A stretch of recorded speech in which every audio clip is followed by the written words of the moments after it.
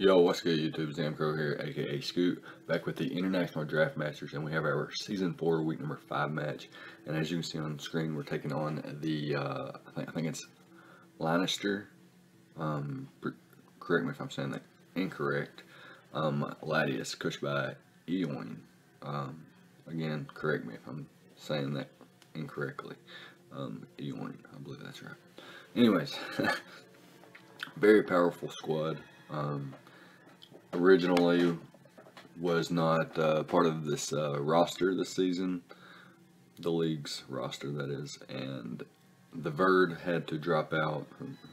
I'm not sure, personal things.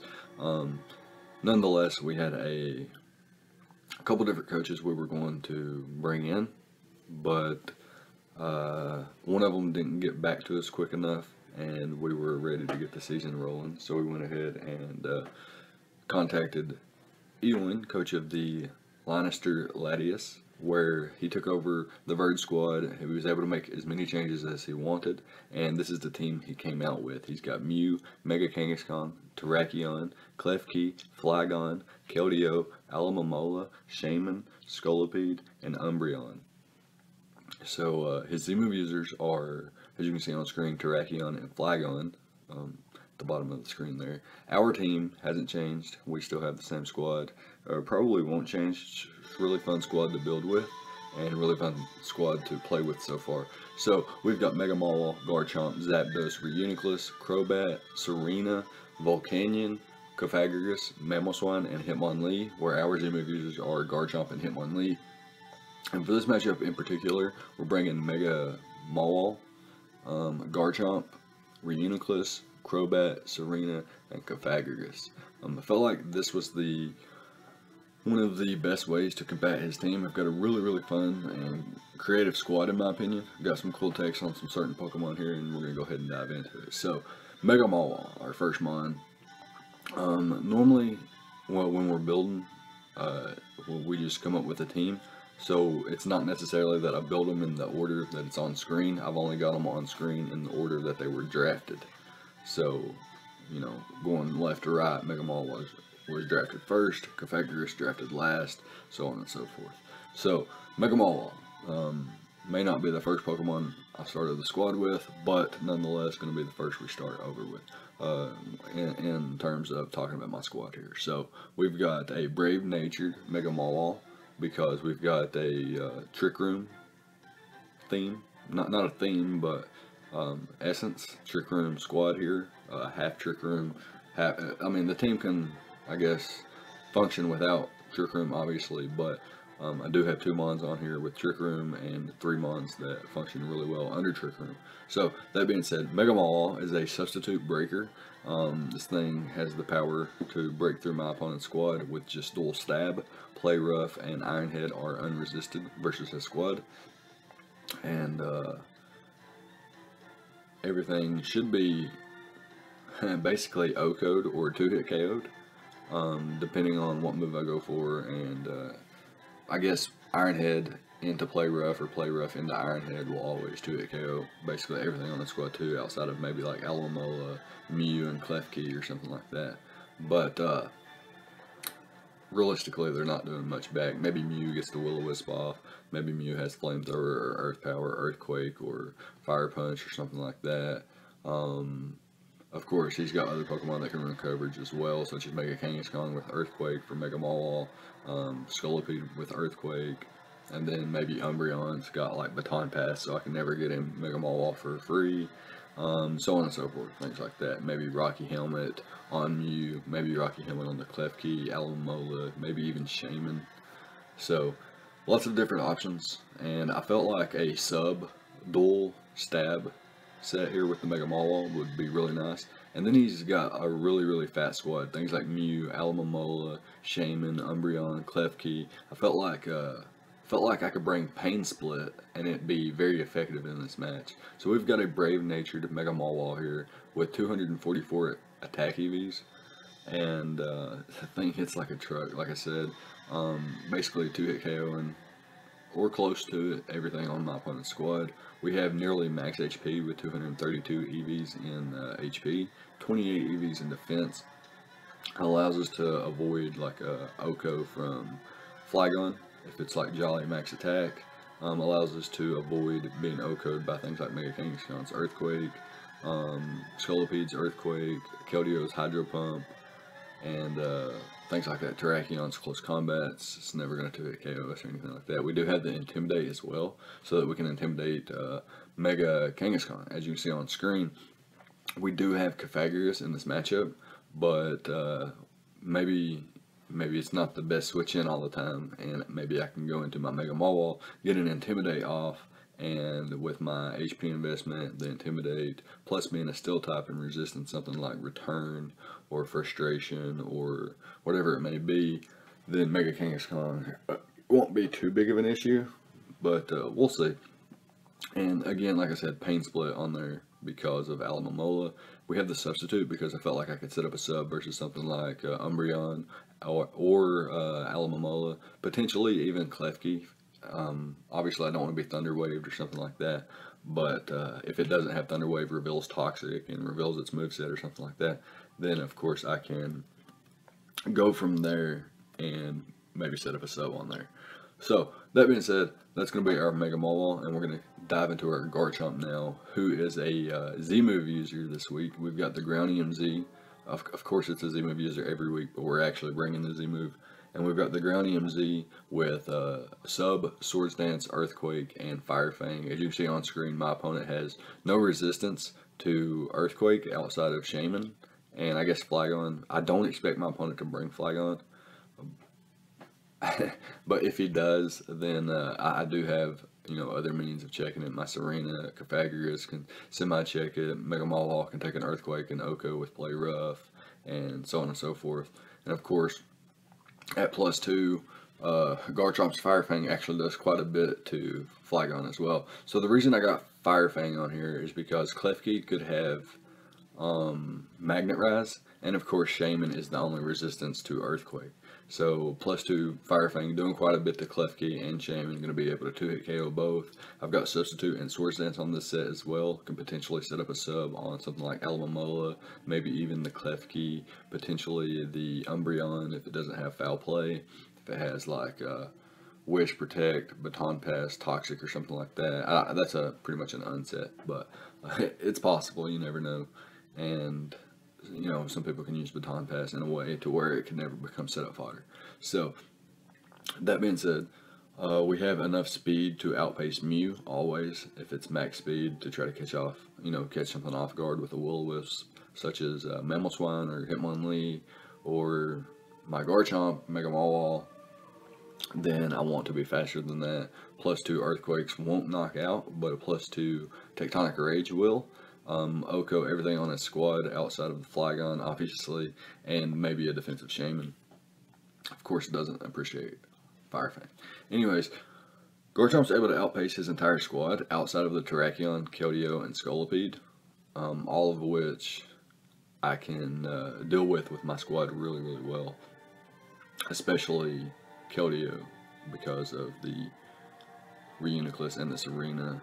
Terrakion because of the Reuniclus and the Cofagrigus, and even the Crobat to an extent. Scolipede because of the Crobat, because of the Cofagrigus, Mega Mawile, and the Garchomp.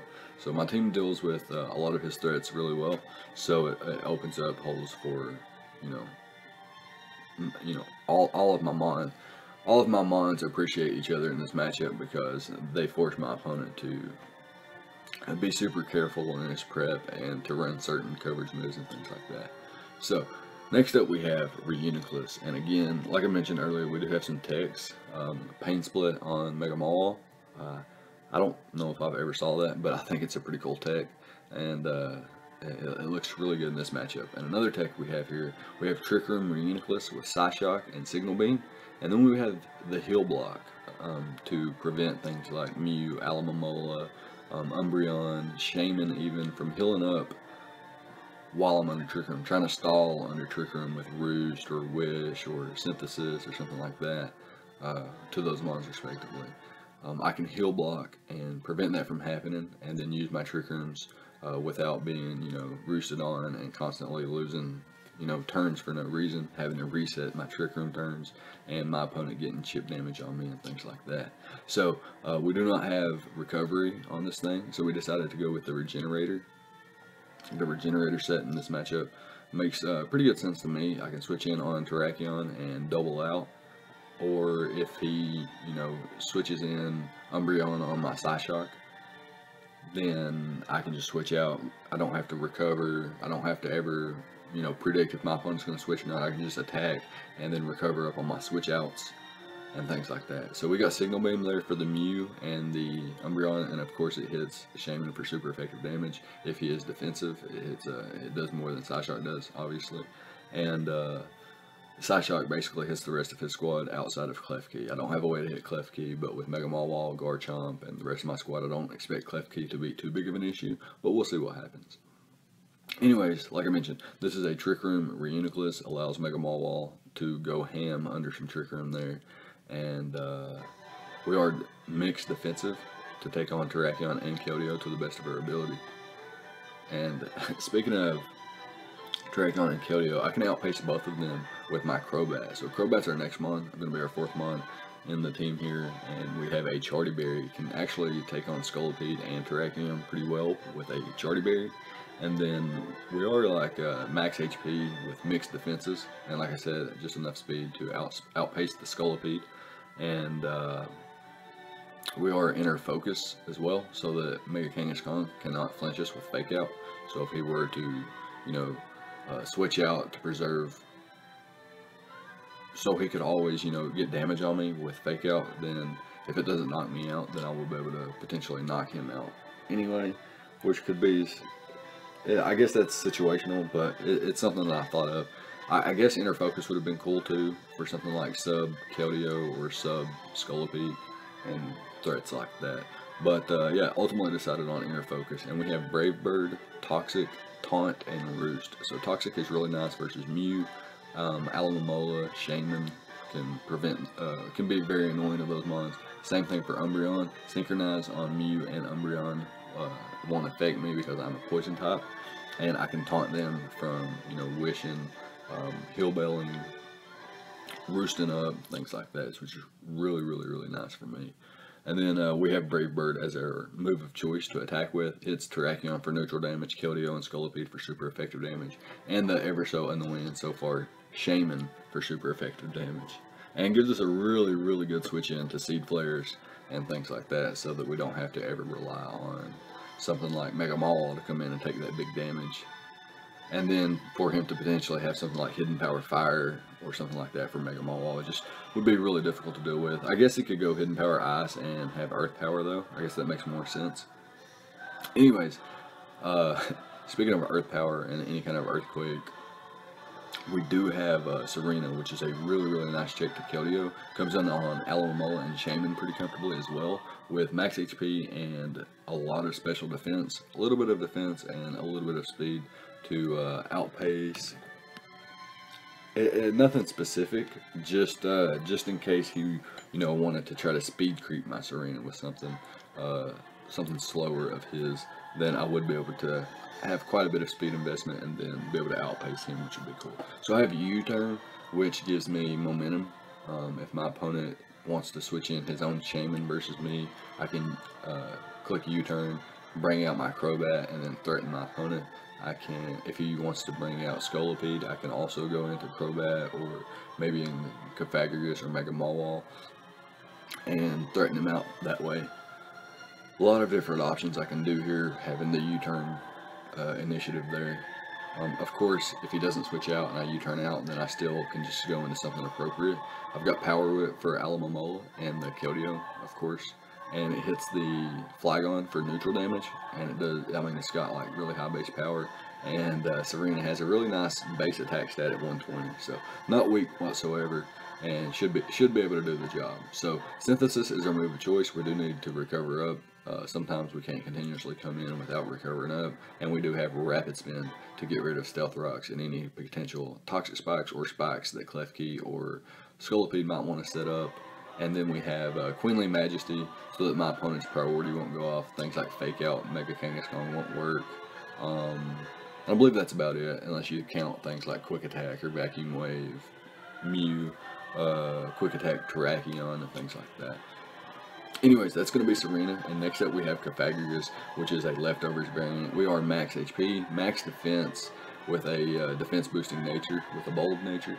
And this is one of the only things that can come in on Terrakion as it goes for a Swords Dance and then survive something like a Stone Edge or a Continental Crush.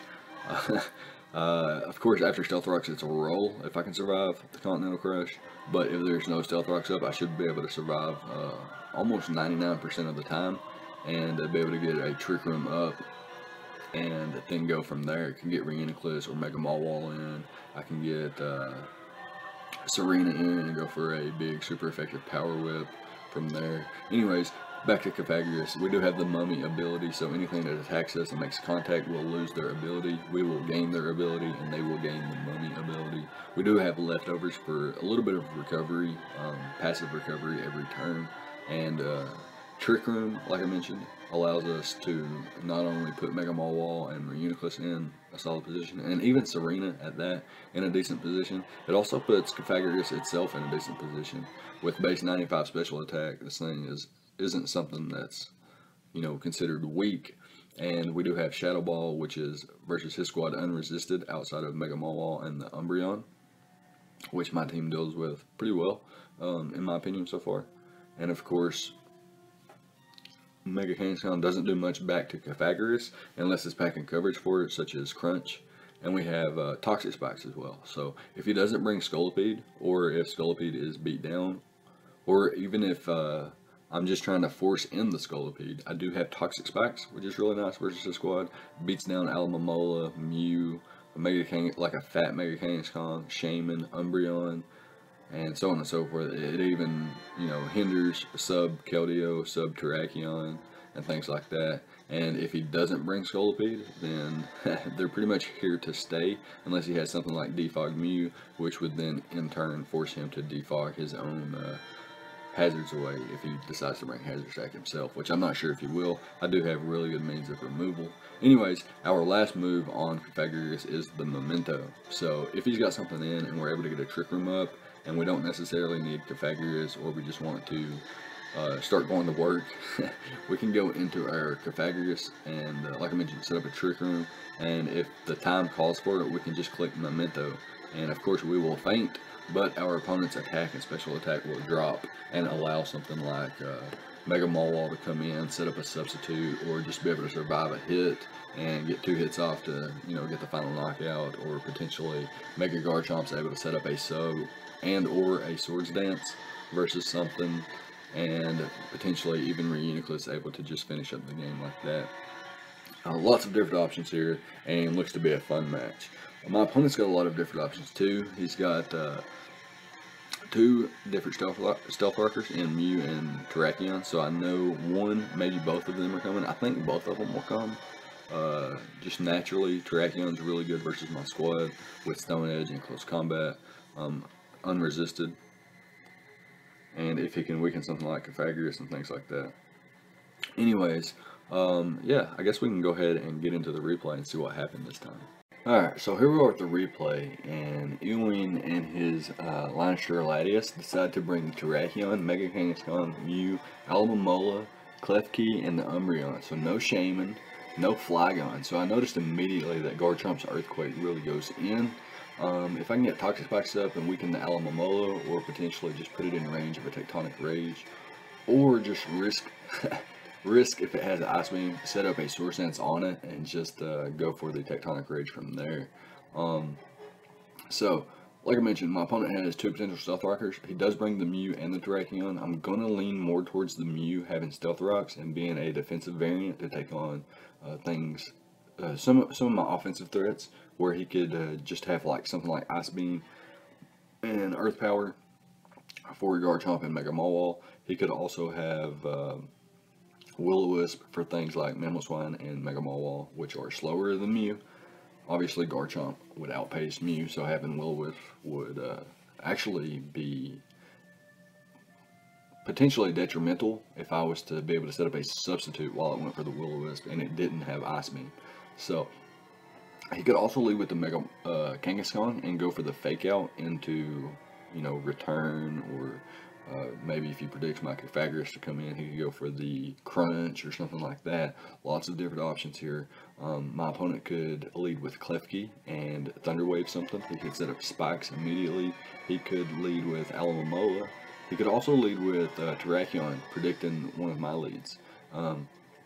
However, my two potential leads are Mega Mawwall and Garchomp to get up Stealth Rocks, or Pythagoras to get up Toxic Spikes, or Crobat and Serena to U-turn out. So I have a lot of different options, and I felt like he would understand that.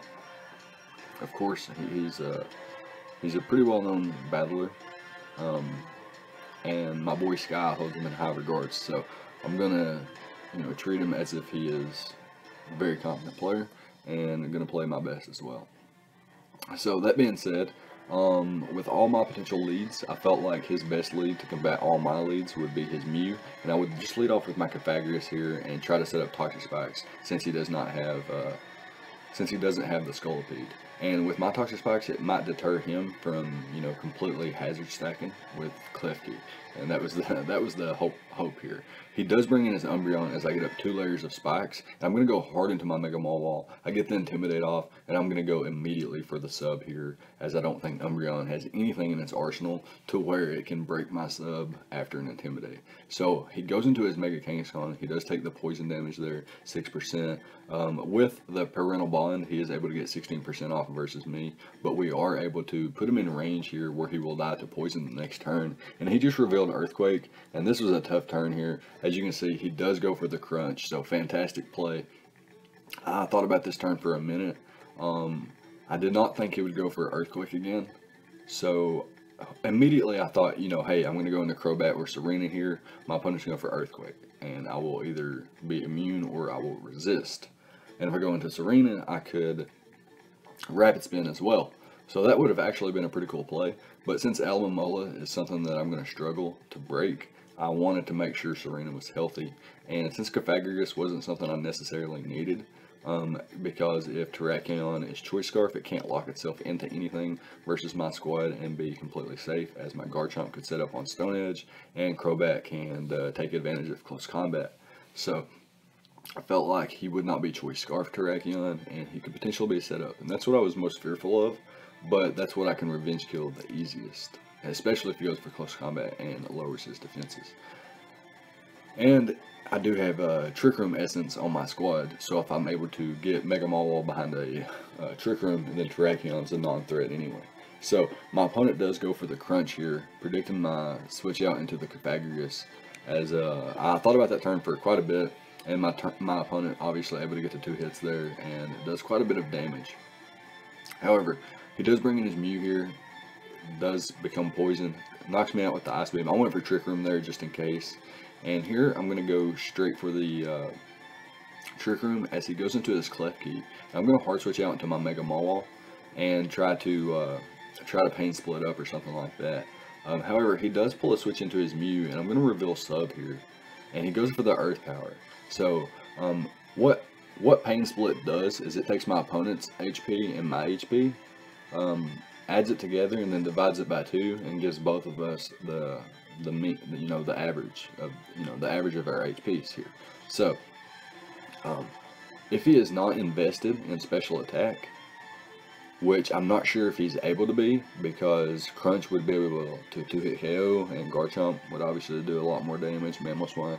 I think being max defense is the best case scenario here. I'm not sure if he's afforded to run special attack, but if he is not, or has minimal special attack investment, then I will be able to Pain Split up and get out of range of an Earth Power here. So I'm going to Pain Split up, and my opponent actually pulls a switch out into the Alamamola, who has a really fat HP and allows me to get, put it really low, put me back really, really high there, gaining 71%. However, my opponent does get a critical hit on the Scald there. That would have put me around 50%, put me in range of Terrakion's Earthquake or close combat there. So I'm just going to hard switch out into the Reuniclus here, and now I'm starting to gain an advantage. I'm starting to gain a small advantage here. And I'm going to double out into my Serena here, predicting the Continental Crush, but my opponent makes a super solid play and goes for the Stone Edge there. or excuse me, the Swords Dance as I switch out into my Serena, able to easily knock me out with a +2 close combat. However, he does have -2 defenses now and is in range of Brave Bird. So I'm just going to go for the Brave Bird. He does switch out into his Umbreon, saving his Terrakion to fight another day, and I am going to be able to taunt this thing. However, my opponent predicts that, goes straight for the foul play instead of, trying to throw off a wish or something like that. I am going to be able to roost up here, though. So Crobat really putting in the work here. Able to roost up and slowly wear these Pokemon down. I do expect him to go for the Ice Beam. He did go for the Roost though, so really nice play there. I am going to be able to go back into my Reuniclus here. I could set up a Trick Room, but I do just double into my Garchomp, expecting his Klefki to come in. And I am going to click Substitute here as my opponent goes for the Dazzling Gleam. And now I'm just going to throw off the Tectonic Rage. Obviously nothing on his team could take it at that point, and it would one-shot the Klefki and would probably do a whole lot more. Maybe even knock him out if he was Shukaberry. So I did just go for it there. He does bring in the Mew, and to wear him down a little bit, I'm just going to click Sub. I think the best play was to continue clicking Sub there and wait for him to hopefully roost up, but it doesn't happen that way. However, toxic damage has built up quite a bit, and I'm going to go for the Trick Room. He is going to get quite a bit of damage taken off there with 17%, and I'm going to Heal Block this turn so that my opponent can't roost. So Heal Block and Pain Split coming in clutch here, and we're able to go for the go for the Signal Beam. Almost said Pain Split. Go for the Signal Beam here, and it will two-shot the Umbreon. However, he does reveal Protect, able to get rid of one of my Trick Room turns there.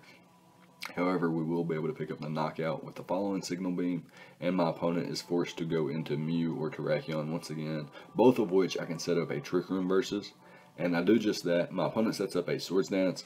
However, I am going to be able to blow him back with the Psyshock here. He does bring in his Mew as his last mon, and I'm going to click Heal Block so that my opponent cannot roost. However, he does go for the Ice Beam. That was his best play because Heal Block was my obvious play, and Ice Beam had the potential for the freeze, so I don't, blame him for going for that. However, Reuniclus able to come through there with the Trick Room and the Heal Block with the Signal Beam. Very cool game. My opponent almost shook me early with the crunch play with the Mega Kangaskhan, because I thought about that play for a minute, and man, I almost stayed in as well. I'm gonna pick up a nice 3-0 victory here and move on to, I believe, 3-2. We've got 2 losses so far. It's been tough. We've got quite a few games left as well. And first of all, good game to Ewing. And next up, we're going to be facing off against Aki VGC. So really tough schedule. It's going to be fun to face his squad next week, and hopefully we can continue building and playing well and just having fun. We're having so much fun with the squad so far. But yeah, it's going to be it. So let me know what you guys thought about the prep and the plays on both sides of the field. Leave a like, comment, and subscribe, all the good stuff, and I'll see you guys next time. Thank you for watching.